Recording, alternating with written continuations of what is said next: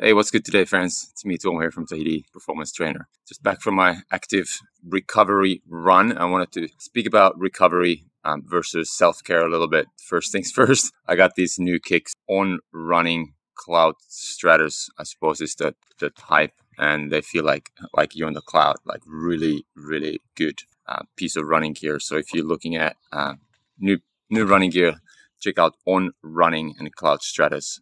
Excellent piece of. But there's this idea of active recovery, and we all know the importance of recovery and sleep and so on and so forth. But what is active recovery? Something. So I just came back from a sort of really slow morning run. My pace was probably about 40 seconds less than my normal per kilometer. So that's what for me, that is an active recovery. So I was just kind of jogging along, feeling my feet back and, loosening up my muscles a little bit, like a slow, short, nice run. And then the rest of the day will be like stretching out, because yesterday I went pretty hard. So that's what active recovery to me means, instead of, sleeping late, and watching movies or what have you, just really like absolutely doing nothing, so to speak. So that's a passive recovery. And then there's this idea of self-care, which is a different thing. But self-care is probably more like a, bubble bath on Sunday mornings.